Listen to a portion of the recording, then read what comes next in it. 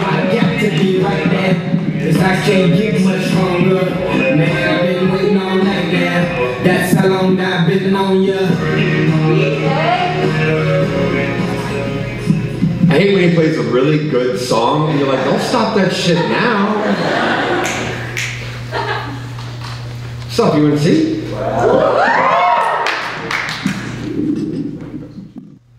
At the Santa Fe Youth Detention Program, at-risk youth stab me with gazes, where caterpillars are crawling razor scars across cheeks, tattoos on the slit lines of necks, but soften after each poem.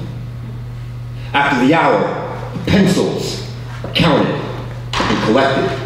Outside, a school bus unhinges its jaws for the homeless kids, the ones whose only crime is poverty, forbidden from attending mainstream school with no address, herded back to the teen shelter, a garage for strollers with no one to push.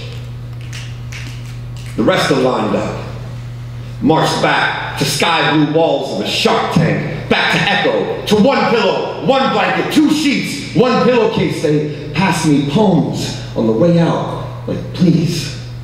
Folded, smaller than matchbooks. This is against the rules, but I pocket them like bags of dope. Their earth-toned faces proud, with or without proper grammar. Guards thank me for the break. The coordinator assures me I got through to some, hands me a check, drives me off premises, and leaves. Outside, I reach for my smokes, and I feel this bundle of lives against my thigh. I pull children from my pocket, unfold their hearts, and listen. One, I've seen more than most 15-year-olds should. My boyfriend was 40. I got busted with all of his drugs at the motel room while sucking dick so he could keep getting high. I haven't seen him since I've been here. I'm having the baby in here. I'm starting to wonder if he ever loved me. Mom's gonna take it until I get out. Two, if I shot my mom up with dope right, she didn't beat me. Three, yo, I'm a bubble from all this. Shine like lightning with it. Be hot like before I grew icicles under my eyes when they shot my boy. Your revenge was a flower growing in my skull. Hey, Mr. Blake, is this what you meant by a metaphor?